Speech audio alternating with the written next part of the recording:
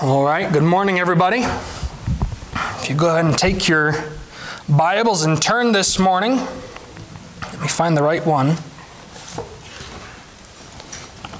Let's go ahead and turn to Psalm 37.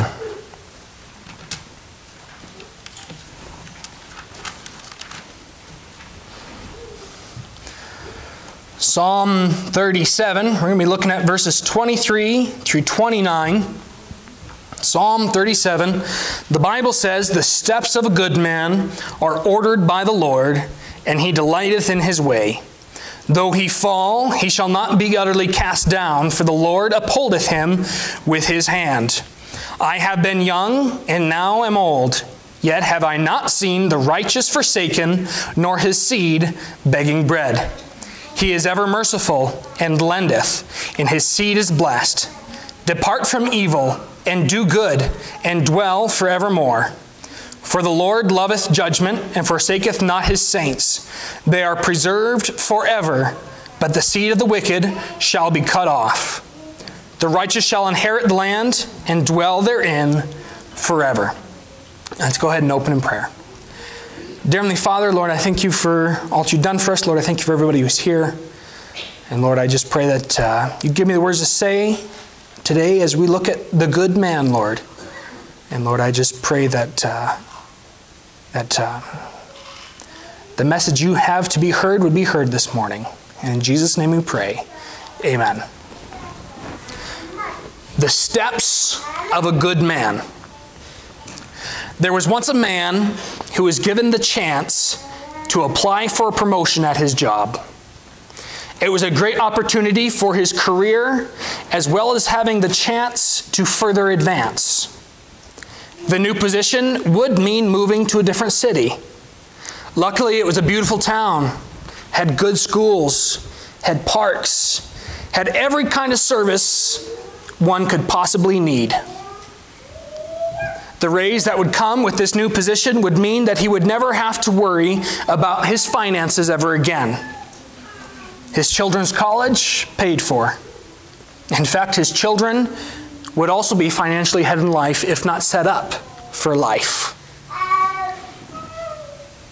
As a father, this is what he had been striving for his whole life.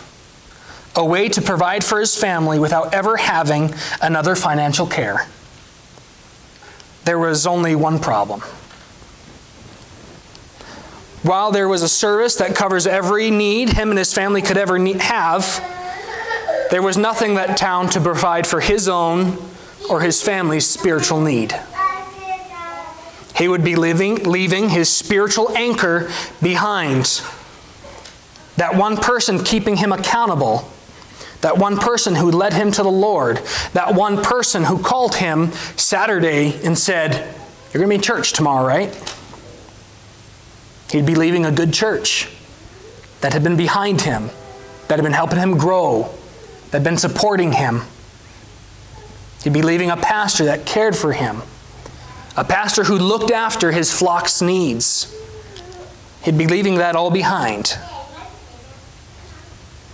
This new church, or this new city, has no church for him and his family to step into. What should he do? Today's society is on a mission to destroy the importance of fatherhood. It's been tearing down the importance of the father being the caretaker for his home, the provider for his family. It has blurred the lines to say that anybody can be the caretaker. Anybody can provide.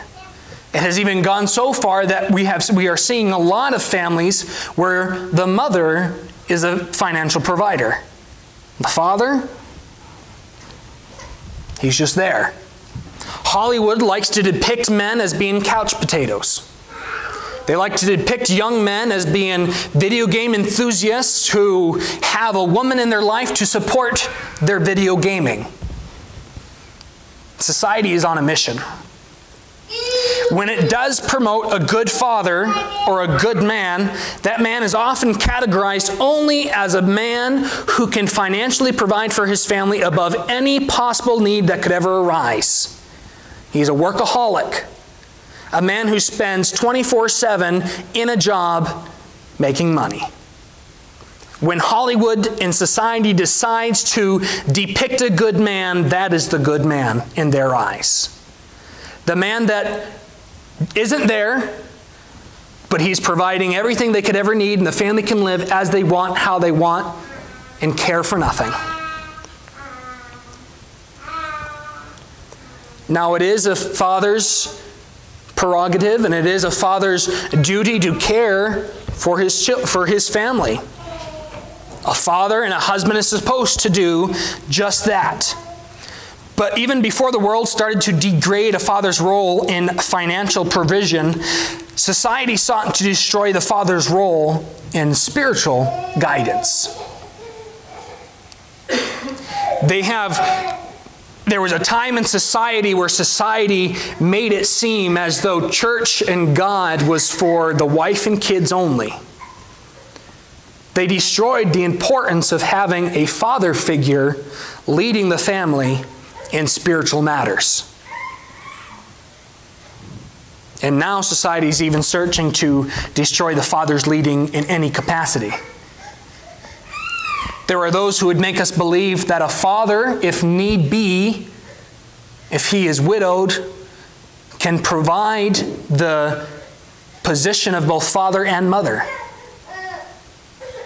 That a man can do that completely. It also tries to tell us that a woman can provide the mother and father needs to a child. And while a single father or a single mother can be the parent that their children needs them to be, they cannot take place of the other. We still need fathers and we still need mothers. The point of my story was to show that the spiritual aspect must be considered in any path. The father of a house must consider the spiritual needs of his family before looking to the financial needs. This was a good financial move for this man. There was wealth to be gained. There was position to be gained. There was prestige to be gained. There was care for his family. And there was an inheritance to be given to his children. But he didn't stop to consider the spiritual needs that his family had. I want us to go ahead and turn over this morning to Genesis in chapter 13.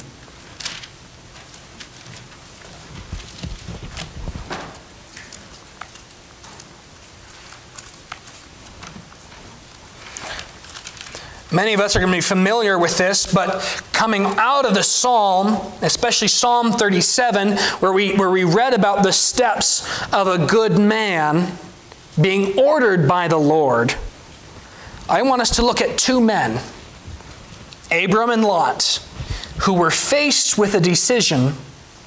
They were faced with a path that they had to choose. They had to choose. They had to make a decision. If you go ahead and look in chapter 13, and if you look down in verse 5, it says, "And Lot also, which went with Abram, had flocks and herds and tents. And the land was not able to bear them, that they might dwell together, for their substance was great, so that they could not dwell together." Lot and Abram had become very wealthy men. They had large herds. They had many servants. Verse 7, "And there was a strife between the herdmen of Abram's cattle and the herdmen of Lot's cattle. And the Canaanite and the Perizzite dwelled then in the land. And Abram said unto Lot, Let there be no strife, I pray thee, between me and thee, and between my herdsmen and thy herdsmen, for we be brethren. Is not the whole land before thee? Separate thyself, I pray thee, from me. If thou wilt take the left hand, then will I go to the right. Or if thou shalt depart to the right hand, then I will go to the left.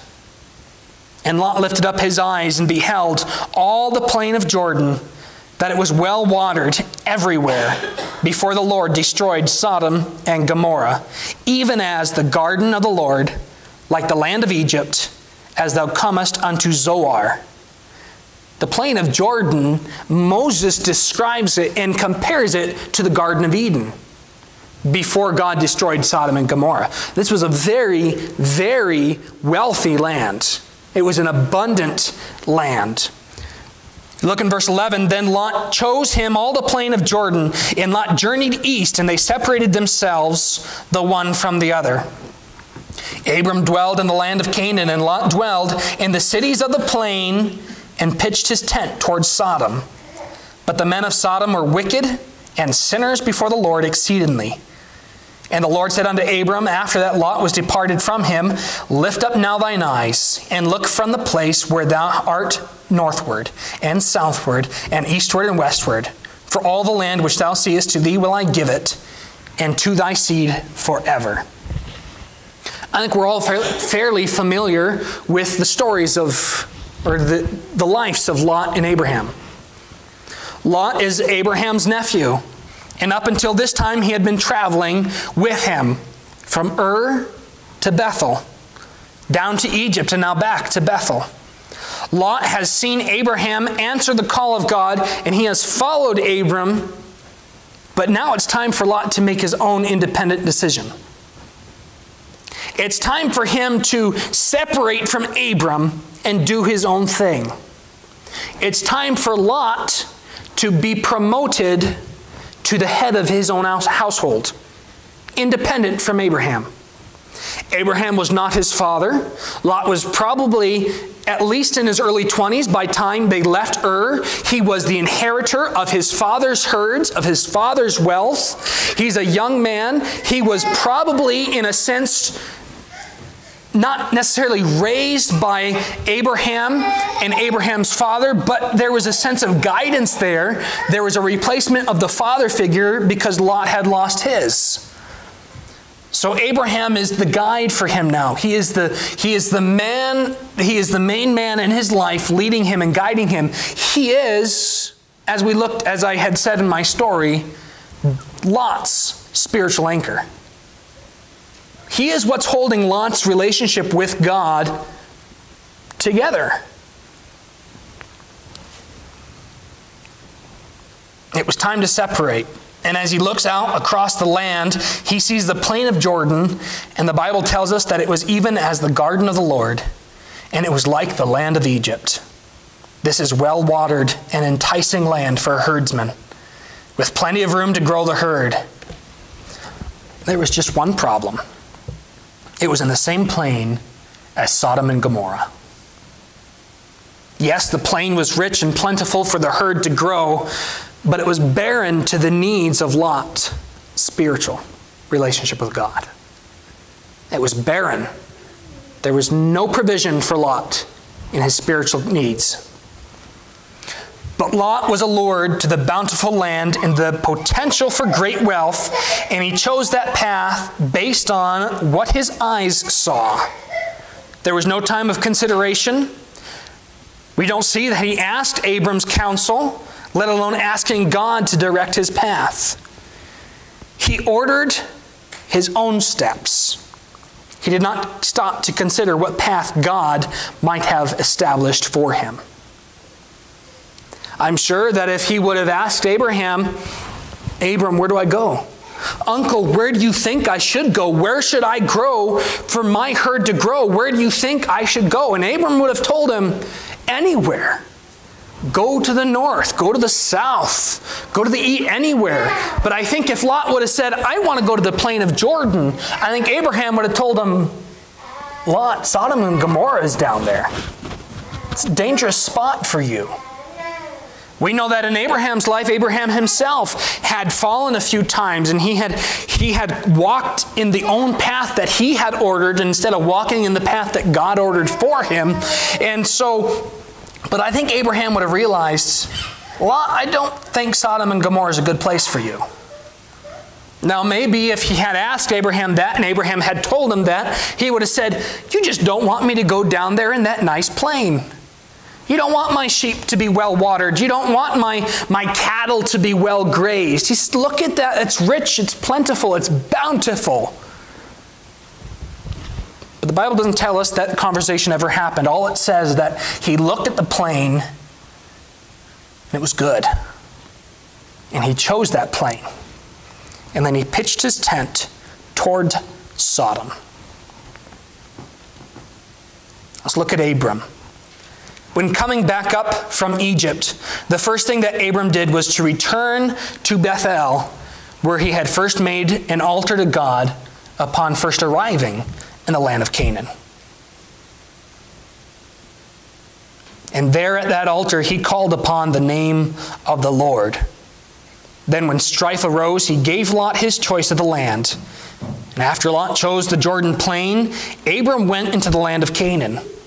There God showed him all the land that he would give Abram and his seed forever. God had a path ordered for Abram, and Abraham stepped down that path. Now, the good man. I don't want you to think that because Abraham was good, God ordered a path for him. And I don't want you to think that because Lot was evil, that God allowed him to go down his own path. The steps of a good man are ordered by the Lord, and he delighteth in his way. God orders a path. The good man is the man who chooses that path and delights in that path. Lot was not a bad man. 2 Peter 2 in verse 7 and 8 says, "And delivered just Lot, vexed with the filthy conversation of the wicked, for that righteous man dwelling among them in seeing and hearing vexed his righteous soul from day to day with their unlawful deeds." Peter tells us that Lot was a just man, a righteous man, who let himself get vexed, who allowed his soul to be vexed, who allowed the filthiness, the unlawfulness, the wickedness of Sodom to influence his life. What made Abraham a good man? It was because he went down the path that God chose for him. It's because when God called him and said, "Abraham, I want you to get up and go," Abraham got up and went, not knowing the way he was going.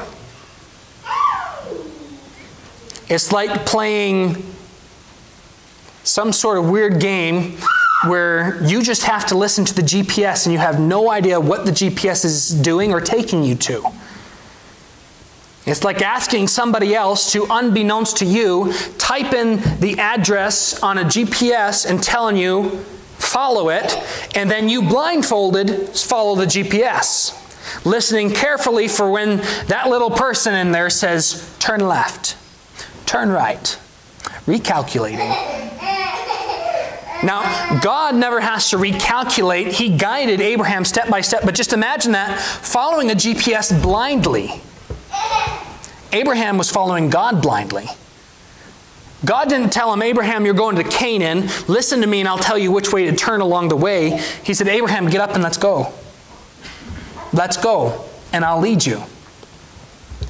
Romans tells us that it was not because of Abraham's own righteousness. It wasn't because of his works that he did.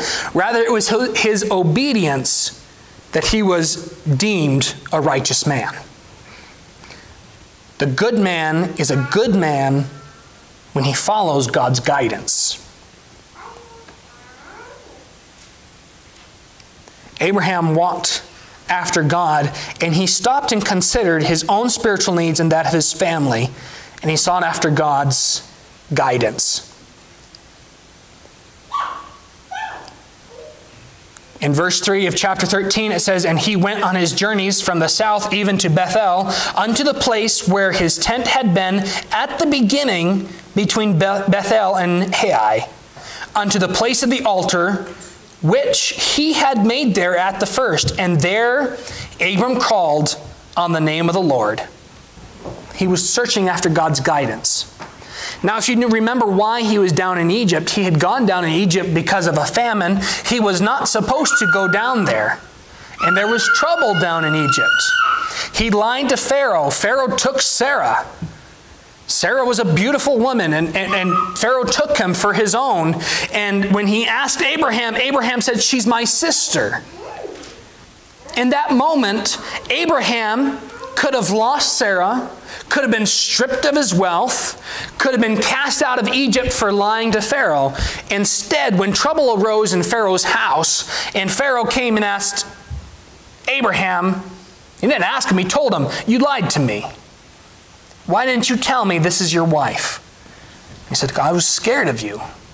I was scared that you might kill me and take my wife.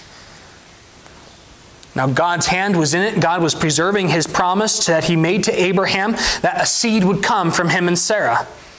And Abraham came out of Egypt, a wealthier man. The dowry that Pharaoh had given Abraham for Sarah, he allowed Abraham to keep. That was a king's ransom for a bride. It made him a wealthy man, a wealthier man. But when he came out of Egypt, the first thing Abraham did is when he came back into the promised land, he stopped and he said, okay, I'm going to make sure I know where I'm going this time. I'm going to stop and check the map. I'm going to stop and ask for God's guidance. Lot was on that high place with Abraham, but Lot looked down at the plain, and temptation whispered in his ear, doesn't that look good? That could all be yours. It sounds a lot like what Satan did to Jesus Christ in the wilderness. Look at the kingdoms of the earth. All of this I can give to you if you bow down. We as Christians today, we get that same temptation. That little tempter sits there and whispers in our ear, that looks good, doesn't it? That promotion would really help. That promotion would cover a lot of debt. That move would really be good for you and your family. And it whispers these things, speaking to our carnal selves, to our inward man, telling us all the good things that we could get from this choice. And it blocks out the thought, what do I need spiritually? What do my children need? Is it better for me to go get this job, to put them in a public school, to pay their way through a public or through a private school, send them off to college, and they'll be ahead in life, and I can give them an inheritance, and they go off and start some business or whatever, not buy a house? Or should I stop and think, what will happen if I do go there? What will happen with their walk with God in that instance? Are they better off here where we're just barely making it, but they're growing in God? They're beginning to take the steps of a good man? Are they beginning to follow after God? Lot was a just man, but his relationship with God wasn't anchored in his own convictions. Abraham's relationship was anchored in his own convictions. Abraham's relationship was anchored in his own experiences of seeing God provide for him and lead him and guide him.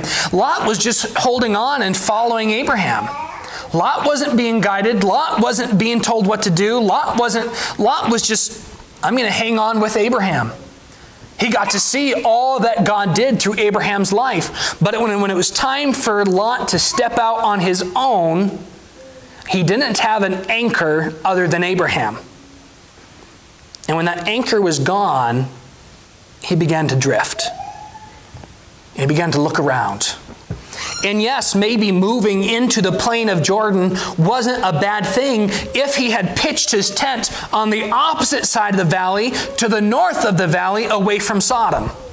But the Bible tells us that he pitched his tent toward Sodom, so that when he got out of his tent every morning, he looked and he saw the city walls, that he saw the merchants going in and out.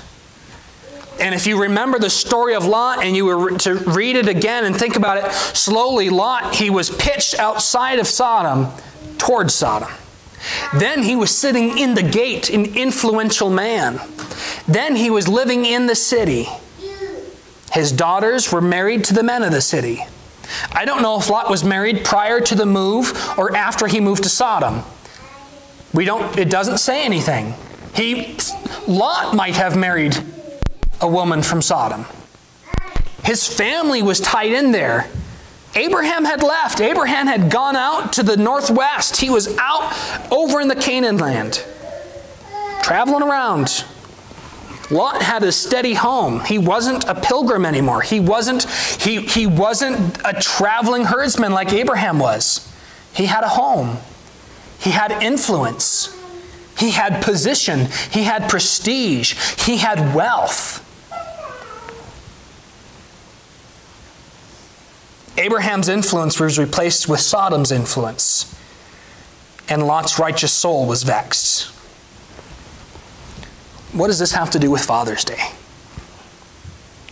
Well, it's because I want us as fathers to remember that the decisions we make in life have a spiritual impact as well. We as fathers will make spiritual decisions in life that will affect our children. Look at these two men. Abram became Abraham, the father of nations, blessed in his old age with Isaac, the promised seed. He saw God work and provide in his life and in the life of Isaac. When asked to sacrifice Isaac, he obeyed and went up into the mount. And Isaac said, "Where's the sacrifice?" And Abraham couldn't answer him. And I bet he choked up. He had tears in his eyes. And I think Isaac said, "Oh, I think I know." But he himself was obedient and willing, trusting that God would provide for his father. And when they got there, and he allows Abraham to tie him up, don't misunderstand, Isaac is a strong, I'm assuming a strong, at least a wiry teenage boy. Abraham is an old man. He couldn't chase Isaac back down the mountain. I mean, Isaac might have outrun him, but Abraham, if he tried, would have gone head over heels and just tumbled, and he would have beat him to the bottom. But he allowed Abraham to tie him up and put him on that altar. And when the knife went up, the angel grabbed his hand, and there was a ram in the thicket. Abraham was provided for. He was watched after. He was guided by God. He was given in his old age children that would become many nations. But Lot, he became wealthy. He had 2 daughters. He became influential, but he was surrounded by wickedness. He was surrounded by filthiness. He was surrounded by abhorrent behavior.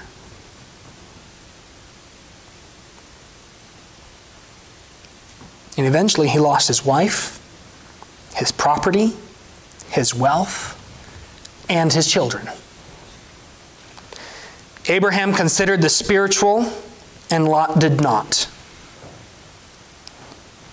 In Psalms 37, after reading the lives of Abraham and Lot, there is a lot in Lot's life that adds substance to the warnings given in Psalm 37. Let's go ahead and go back to Psalm 37. We're going to go ahead and look at some of these.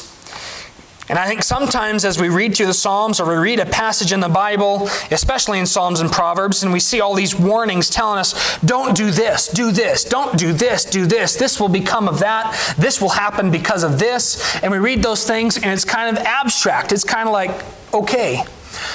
But if you put Psalm 37 in with the life of Lot, those warnings gain substance. Verse 3 through 7. I am in 37. Yes, 3 through 7. Trust in the Lord and do good, so shalt thou dwell in the land, and verily thou shalt be fed. Delight thyself also in the Lord, and he shall give thee the desires of thine heart. Commit thy way unto the Lord, trust also in him, and he shall bring it to pass. And he shall bring forth thy righteousness as the light, and thy judgment as the noonday. Rest in the Lord, and wait patiently on him. Fret not thyself because of him who prospereth in his way, because of the man who bringeth wicked devices to pass. This is Abraham. This was the kind of man Abraham was. He followed after God. He delighted in the Lord. He did good. And I think a lot of those verses kind of describe how Abraham's life went. Verses 10 and 11, for yet a little while, and the wicked shall not be. Yea, thou shalt diligently consider his place, and it shall not be.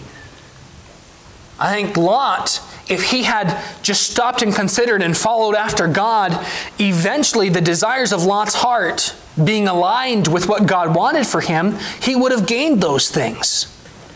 Abraham's herds never suffered from drought, starvation, pestilence, death, and he went out in the wilderness. Lot looked down at the valley and he said, my cattle will never starve, my cattle will never thirst, they will thrive, and I can become wealthy. And what happened? He didn't consider that fire from heaven might come down and consume it all. Consider the place, diligently consider his place, and it shall not be. Even to this day, we can consider and consider and consider, and where is Sodom and Gomorrah? It's gone. You look at that valley today, and that valley is not what Genesis tells us it was. Verse 11, but the meek shall inherit the earth, and shall delight themselves in the abundance of peace. I don't think from the minute that Lot stepped down into that plain, he delighted in an abundance of peace. He was carried away captive. Abraham had to come and save him. And then he was rescued by two angels. Tell him, Lot, get out of here, or you too will be consumed by fire. Verses 14 through 16, the wicked have drawn out the sword and have bent their bow to cast down the poor and needy, and to slay such as be of upright conversation. The men of Sodom diligently destroyed Lot's what's the word?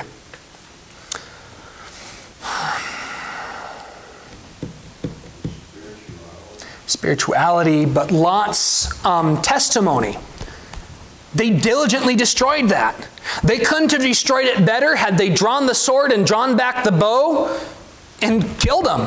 Because at least then he would have died a righteous man, a good man. But instead they whittled away his testimony, and finally he became a man of Sodom.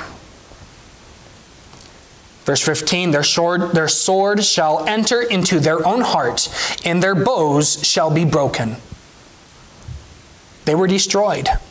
Sodom and Gomorrah were destroyed. A little that a righteous man hath is better than the riches of many wicked. Even if had Abraham gone out into the wilderness and be left with 50 goats that him and Sarah looked after for the rest of their lives, they would have been in abundance of peace with God. As long as they were following after God, they would have been content and happy, joyful. More so than Lot with all his riches dwelling in Sodom and Gomorrah and seeing the wickedness that was happening. And while not partaking in it, a sliver of his conscience sat inside of him, and it was mortified. It was devastated by what it saw. It was traumatized by the wickedness that was going on.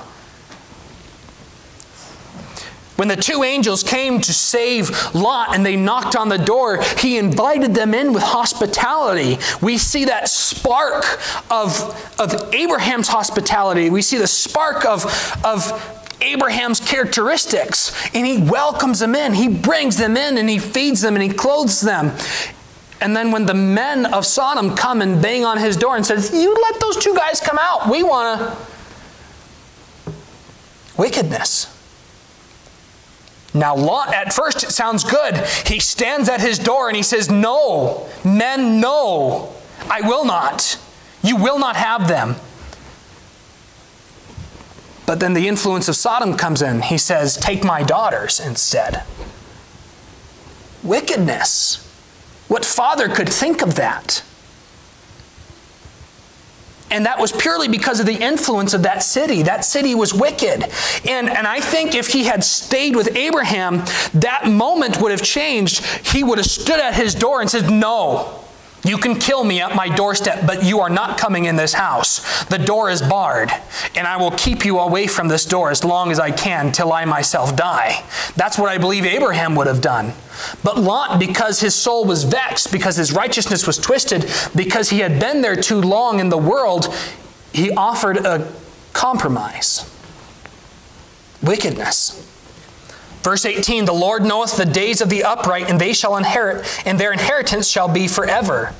He told Abraham, look to the north, look to the south, look to the east, look to the west. All this land will be yours and your seed forever, an inheritance forever. Verse 20, but the wicked shall perish, and the enemies of the Lord shall be as the fat of lambs. They shall consume into smoke. They shall consume away. Verse 23 through 25, the steps of a good man are ordered by the Lord, and he delighteth in his way. Though he fall, he shall not be utterly cast down, for the Lord upholdeth him with his hand. I have been young and am now old, yet have I not seen the righteous forsaken, nor his seed begging. David had seen a lot in his days. David witnessed a lot. And while David wasn't always a perfect man, he was never a perfect man. And even when he sinned, God never forsook him. God still held him by the hand. And it's like when you're walking with a toddler, and the toddler stumbles and falls or throws a fit and goes, but you still hold on to their hand. Sometimes you go, are you done throwing a fit, and will you walk? Or do I got to drag you till you want to stand up? And sometimes it's like, are you okay? Now let's get up and let's keep going. That's what God does. That's what David said God did for him. Though the righteous man fall, he will not be cast out. A father, when his child falls, doesn't go, okay, you're done. Walk by yourself. No, the father says, come on. If you threw a fit and you fell down, get over it. Let's keep going. Or we can just drag you. But when he stumbles and falls, that hand is still there. Won't utterly cast him out, but holds on to lift him back up.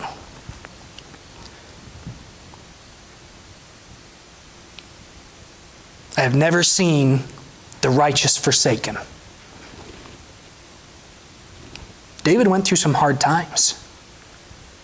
I seem to remember he was in a cave by himself with just the few men that followed him. Saul and the armies that David had once fought for, were surrounding him, seeking to kill him. That almost sounds forsaken. But David wasn't forsaken. God was with him. And he knew that. And he wrote psalms during that time. He wrote songs praising God even when he was in the wilderness, hunted like a wild animal. Verse 28, for the Lord loveth judgment, and forsaketh not his saints. They are preserved forever, but the seed of the wicked shall be cut off. Judgment does come. And God came and he talked to Abraham, and he told him, Abraham, I'm going to destroy Sodom and Gomorrah. And what did Abraham do? He chose to negotiate. He said, well, God, would you destroy it if there was 50 men in Sodom and Gomorrah, 50 righteous men? No, I won't destroy it, Abraham. I won't destroy it for 50. Abraham goes, yeah, you might be a hard time finding 50 men in Sodom and Gomorrah. Okay, God, okay, not 50, not 50. How about 25? 25 men.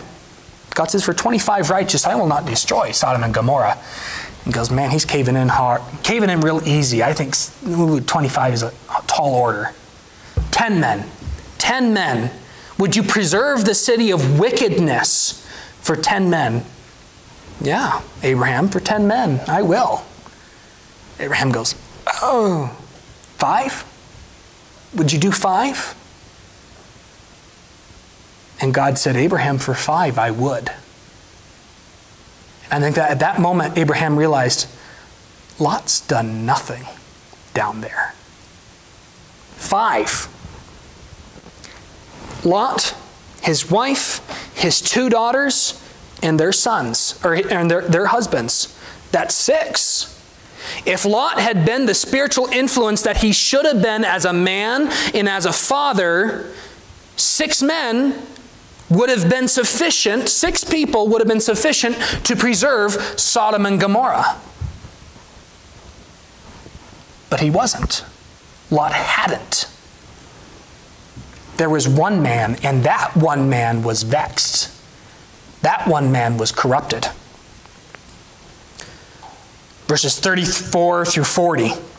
Wait on the Lord and keep his way, and he shall exalt thee to inherit the land. When the wicked are cut off, thou shalt see it. I have seen the wicked in great power, and spreading himself like a green bay tree. Yet he passed away, and lo, he was not. He's gone. There's not even evidence of him being there. Yea, I sought him, but he could not be found. Mark the perfect man, and behold the upright. For the end of that man is peace. But the transgressors shall be destroyed together. The end of the wicked shall be cut off. But the salvation of the righteous is of the Lord. He is their strength in the time of trouble. And the Lord shall help them and deliver them. He shall deliver them from the wicked and save them because they trust in him.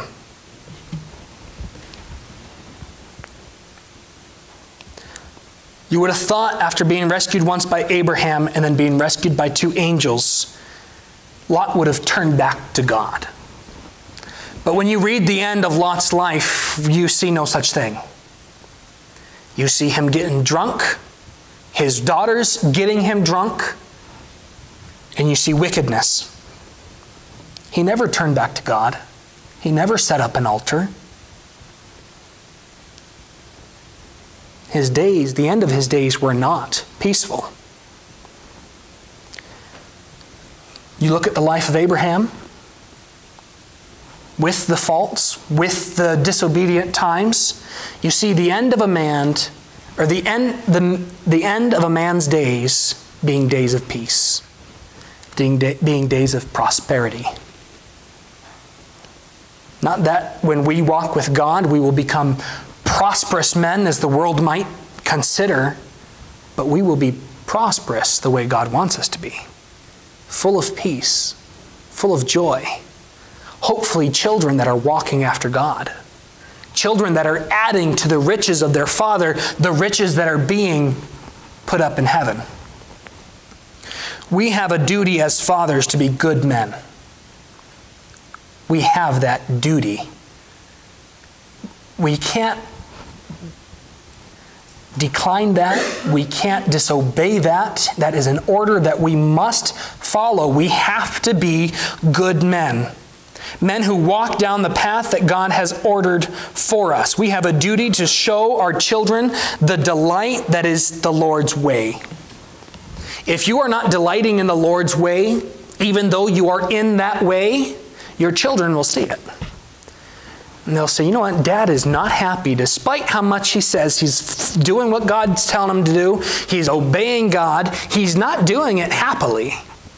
It's grudgingly.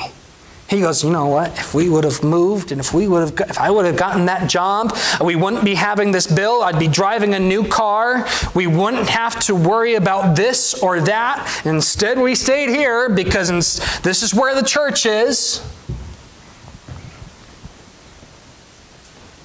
Children see that. But it's not just fathers, and everyone has to make this decision.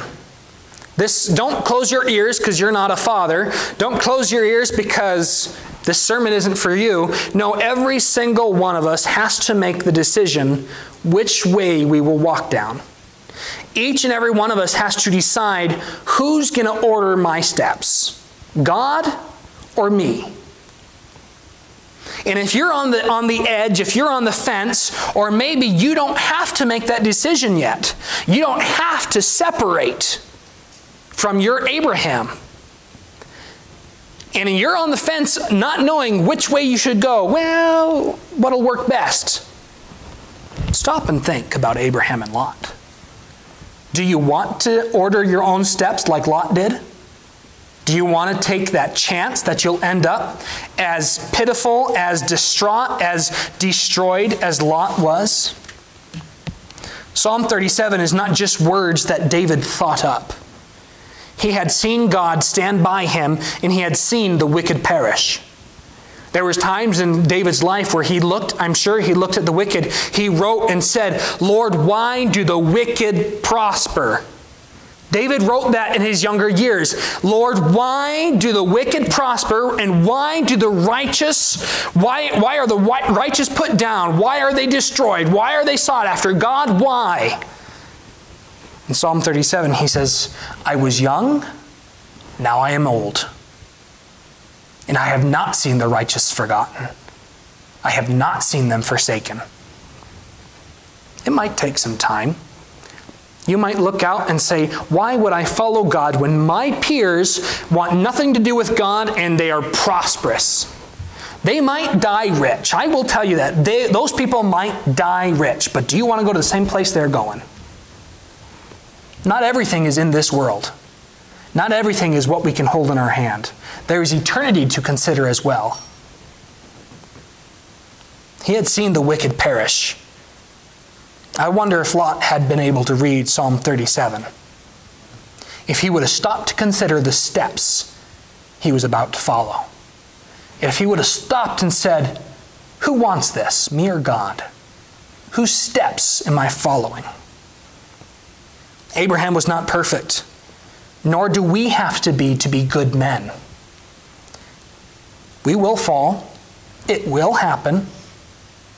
Sometime, for some reason in our life, every single one of us will do something that separates us from God in our relationship. And we will have to come to the point where we say, I got to get this right. Or we can just close our ears and sear our conscience and be like Lot. Remain in Sodom. See and hear those things. David says that God upholdeth him by the hand. David recognized. The whole kingdom recognized. This is well after Bathsheba. This is well after idolatry. This is well after he ordered the murder of one of his mightiest men, a friend. David said, I've never seen the righteous forsaken. Even if we fall, even if we stumble, God still holds on. That child that throws a tantrum that you just have to keep dragging along because you don't leave him behind. That's how I picture Nathan when he confronts David. David, what would you do in this case? And David became outraged. And he says, you are the man. At that moment, David was the toddler who had done wrong. And he's just getting drug along until he realizes, I need to fix this. And David broke down. And he wept. There were still consequences, but eventually he got back up on his feet. And God called him a man after my own heart. Men, are you striving to be good men? Are you striving to be men whose steps are ordered by the Lord? Are you striving to be good examples? Lot's children were wicked, and they became the fathers of wicked nations. Isaac had his own problems. Jacob had his own problems. The 12 sons had a lot of problems. But through that line came Jesus Christ.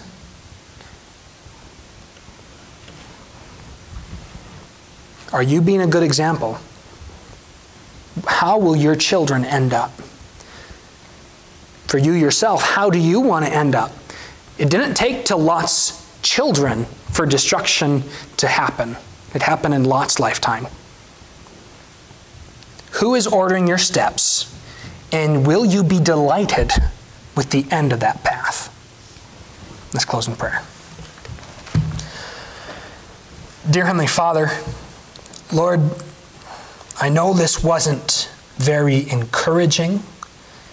It wasn't a pick-me-up. It wasn't a rah-rah, let's get back to work, Lord. Lord, even for my own self, it makes you stop and wonder and stop and think. But Lord, we need that. We need that as people, and we especially need that as fathers. We need to recognize that there are times in our lives where we need to stop and consider the spiritual and not just the material of this world. Lord, I just pray that you would help us, Lord, to be good men, good people, good women. Lord, not perfect, Lord, we can't be that, but people who delight in your path, people who want to walk down your path.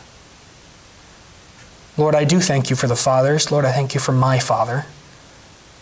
Lord, I pray that you'd help me to be a good father. Lord, I just pray that you'd help all of us who have people that look up to us to be good examples for you. Help us to be joyful in the way. Help us to delight in the path. Help us even in the hard times to put a smile on our face and say, isn't God good?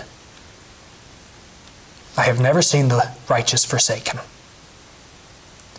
Lord, I just pray that if there's anybody here that needs to get right with you, who needs to get back up on their feet and stop getting drug along, Lord, if there's somebody here who doesn't know you, has never stepped on that path, Lord, I pray that they would recognize the end of the wicked, the end of the sinful, and desire to have that path that leads to eternal life. Lord, I just pray that you guide and direct our lives. I thank you for all that you've done. In Jesus' name, every head bowed and every eye closed, if you'd stand.